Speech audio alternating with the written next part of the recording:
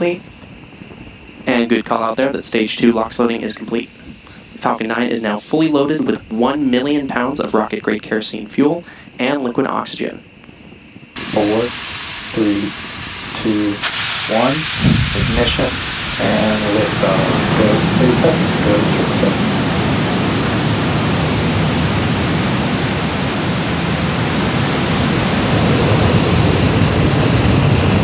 Vehicles pitching downrange. Stage 1 propulsion is nominal.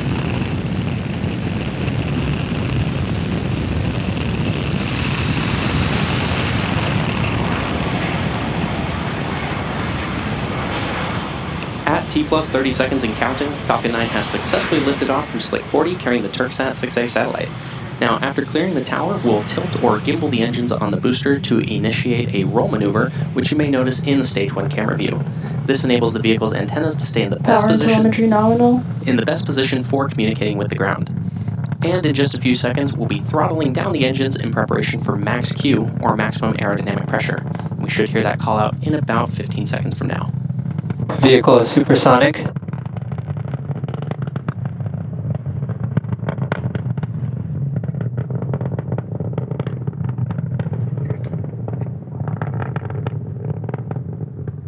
Max Q. And there's that call out for max Q. Now, as Falcon 9 accelerates through the thicker lower atmosphere, the air density decreases. Falcon 9 passes max Q, the point of maximum aerodynamic pressure, once the air density lowers faster than the increasing speed of the vehicle. Now, as the rocket continues to ascend, be sure to watch the Stage 1 telemetry at the bottom left-hand corner of your screen to see the speed changes through ascent. The rocket typically needs to go 17,500 miles per hour horizontally in order to avoid being pulled back down to Earth and get into orbit. Coming up shortly, we'll have 3 events coming up in quick succession, and we should hear all of these called out by Mission Control, starting with MECO, followed by stage separation, and then SES-1. Main engine cutoff, or MECO, is where we shut down all 9 M1D engines on the first stage to slow the vehicle down in preparation for stage separation, which is when the first and second stages of Falcon separate from one another. After Stage 1 shuts down its engines and separates from the second stage, the booster will begin to make its way back to land, descending under the acceleration of gravity until it's time to relight engines for the entry burn. And second engine start 1, or SES-1, is when we light the MVAC engine on the second stage for the first time. So watch out for these events happening just a few moments from now.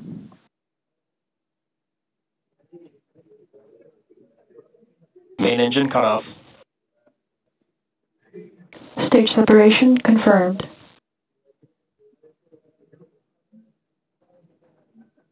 MVAC ignition.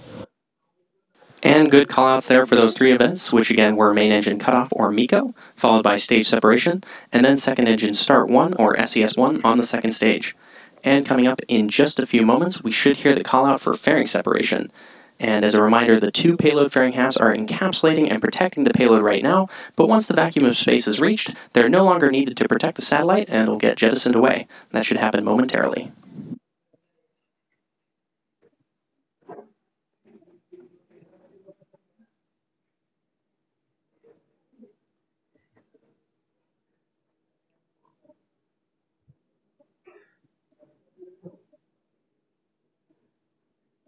Fairing separation confirmed.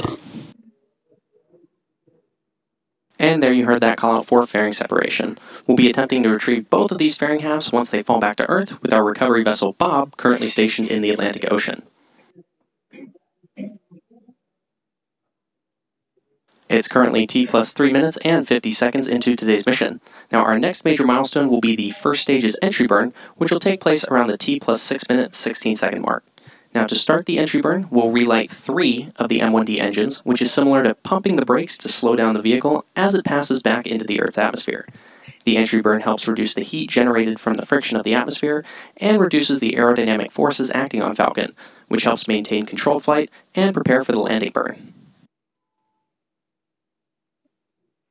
Now, during the entry burn, Falcon 9 is decelerating by firing its Merlin engines, but it's still moving extremely quickly, and this causes the vehicle to fly through Merlin's exhaust gases, or plume, which deposits a layer of soot on the vehicle's surface.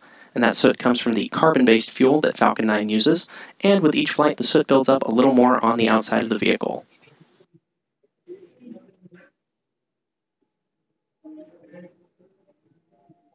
The first stage supporting today's mission is flying for its 15th time today, having previously supported NASA CRS-26, Intelsat 40E, mPOWER 5 and 6, Ovzon 3, Eutelsat 36D, one OneWeb mission, and 8 Starlink missions.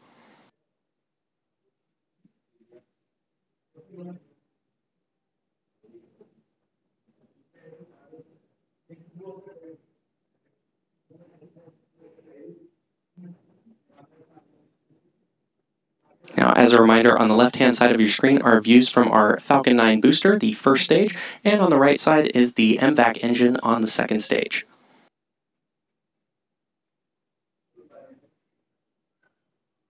The Merlins on the first stage are optimized for sea level, and these achieve 190,000 pounds of thrust each during ascent and descent.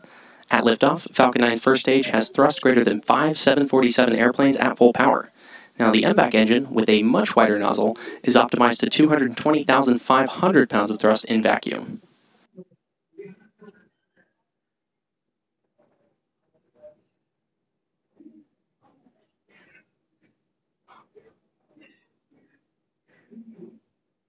Coming up in just about 10 seconds from now, we should hear the startup of the entry burn on the Falcon 9 first stage.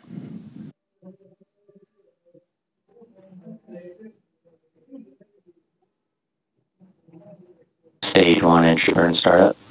Stage 1 FTS is saved. And there's confirmation of entry burn startup on the Falcon 9 first stage. This burn will last about 25 seconds and will slow the vehicle down in preparation for the landing burn coming up shortly.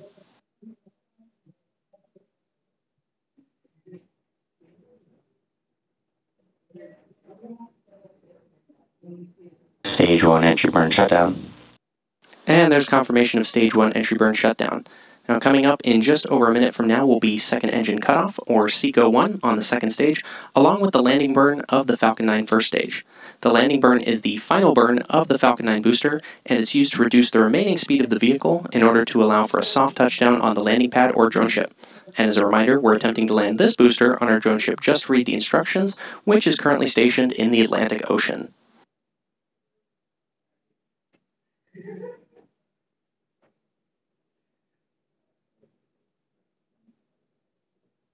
Stage 2 terminal guidance. And good call out there. Now, the Falcon 9 booster isn't the only flight-proven aspect of this rocket today. The payload fairings supporting today's mission are also flight-proven, with one half flying for its 16th time and the other half flying for its 10th time.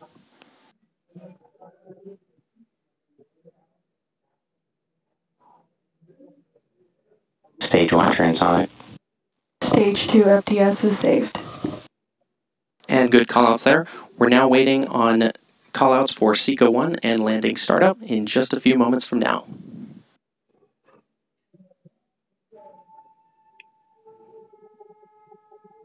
And back shutdown.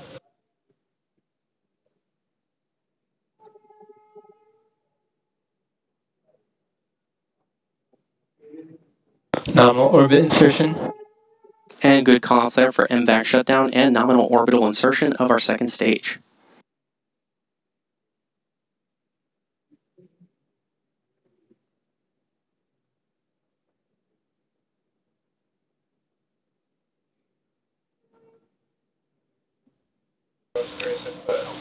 Stage 1 landing confirmed. And there's that call out for our Stage 1 landing. As a reminder, this was the 15th launch and landing for this first stage, and this landing marks SpaceX's 328th recovery of an orbital-class rocket, including both first stage landings for both Falcon 9 and Falcon Heavy. And with confirmation of nominal orbital insertion, we'll now have a roughly